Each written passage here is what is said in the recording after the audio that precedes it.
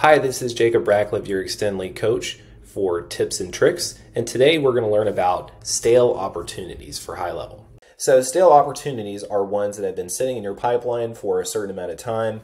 And this is just a great trigger to be able to filter on those different actions. And so in your workflow builder in HighLevel, click on the add new workflow trigger, type in the word stale, and you'll see it pop up. And so I already have one configured here for a real estate pipeline.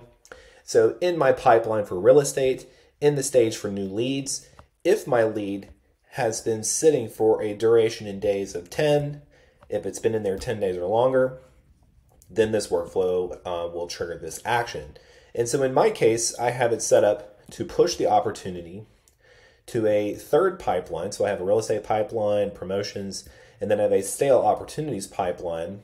And each one of these is just a long-term nurture sequence to be able to maybe send them some emails or some text messages and try to nurture that lead and try to bring them back in and make them no longer a stale lead. So that's just one example of how you can use the stale opportunities trigger, but there is a ton more actions in here as well. If you type in the stale opportunities and take a look, it can also filter on whether it has a tag or whether it doesn't have a tag. So that allows you to build some really dynamic tagging systems and then allow that to trigger these workflows. Make sure to drop a comment below on more tips and tricks that you would like to see. And remember, at Extendly, they are very hyper-focused on helping you make your high-level journey easier. Thank you, and we'll see you in the next video. To learn more about HighLevel in a structured format, check out the GHLacademy.com by Extendly.